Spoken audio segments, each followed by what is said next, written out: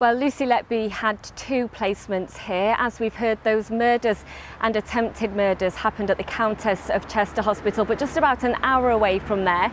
Liverpool Women's have today released a statement to say that they too are cooperating with an ongoing police investigation to do with Lucy Letby's time here. Now, she was here twice. She had training placements between October and December 2012, and then she was here again between January and February 2015.